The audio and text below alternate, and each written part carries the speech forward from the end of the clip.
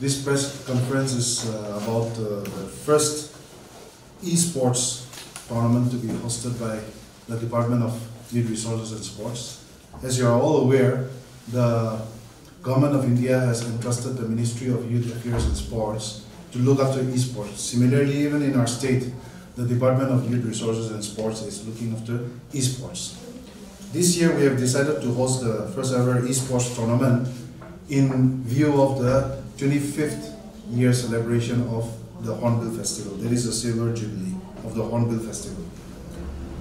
We are thrilled to introduce the Hornbill Esports Championship as part of this year's festival. It marks a significant moment in the history of our state, not only because it is the first esports tournament hosted by the government, but also because it highlights our commitment to the youth and the evolving landscape of sports and entertainment in our state. The reason why we are holding this Hornbill Esports Championship is to ensure that there's skill development, takes place, to ensure that global opportunities are open to our youths, and also for technological and innovation progress. We are also starting this esports to ensure that our environment, the environment that we create for our people, for particularly the youth, is inclusive. And then finally, that there's a positive engagement with youths, be it in physical sports or be it in virtual sports. This year, the esports, we are hosting it in collaboration with Level Up Consultancy, which is an esports consultancy, and we are hoping to at least attract more than 300-400 youths from across the state as well as the Northeast region. This year's esports is open only to the people from the Northeast. So next year we will see whether we can take it forward or not. We are also expecting a number of participation from various computer companies and even youth-related companies as either sponsors or as partners in this particular esports tournament. We are in the process of talking to various companies like Lenovo, Asus. Then we are also in the process of talking with the Red Bull manufacturing companies and other computer-related companies like even the HCL also. We hope that some of them will come on board to host this esports with us. The Department of Youth Resources has, as earlier stated, undertaken this venture to start esports in the state because we have seen that a number of our youths, they have various talents. Some youths have talents in physical sports like football, athletics, or cricket. Other youths have got talents in, which we normally think is actually not good for the society, but we have found that over the years, esports is something that is garnering a lot of support all over the world. Recently, you would have noticed that on the eve of the launching of the Paris Olympic 2024, the International Olympic Committee has announced the Esports Olympics, which is to be hosted by Saudi Arabia in 2025. So esports is becoming a mainstream even now, and we believe that our state should not be left behind.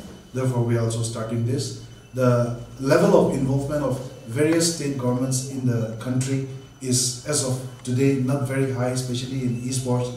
So we thought that by taking a plunge into this esports, our government, our state will be one of the front runners as far as esports is concerned.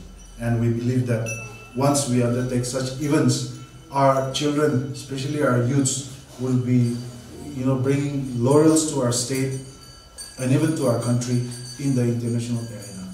And esports is one thing where a lot of, the money involved is also quite a lot. It's a billion-dollar industry, and we believe that in the few years to come, once the Olympic esports starts, then we believe that it will become a $1 trillion industry where each one of us will be able to, take a positive part in that esports. So, if there's any question, we would like to take. What is the prize money for the esports? The prize money for the esports this year is about 6 lakh. Total prize pool is 6 lakh, and we are hosting 3 different games along with a very familiar thing called the cosplay. So cosplay is actually to give an entertainment space for the participants as well as for the people who come to witness the esports. And the prize money for, I think now we can take over, the prize money for this, the games, various games. Yeah, the prize money for BGMI, which is Battlegrounds Mobile India, is 3 lakhs. And for Dota 2 we have 2 lakhs. And for FC24 we have the prize pool of 50,000. And cosplay also carries a prize of 50,000. Is there any limitation on the number of participants? No, the esports, there's no limitation on the number of participants because the first primary round is going to be online. It's going to be virtual. And in the virtual, registration has already started.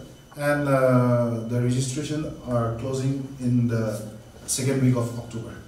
So once the registration gets over, there'll be virtual competition between the various teams.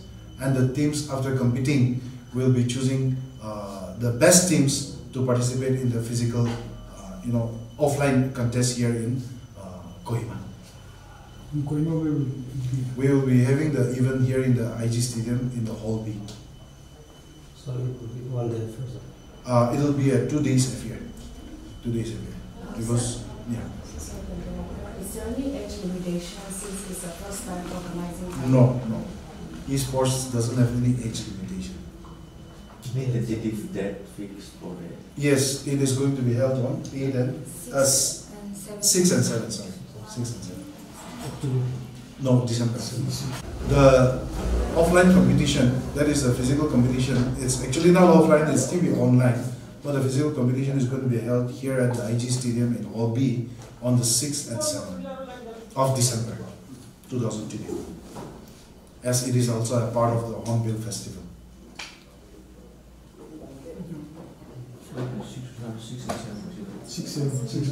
6 and 7. Registration start when it was open to? Registration has already started and we'll be closing down the registration in the second week of October. Well, how do the participants willing to compete with registration?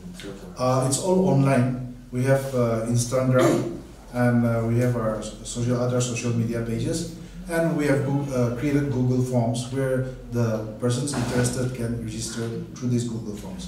And once they register, if they are serious about it, they'll make the entry fee payment, which is 2,000 rupees.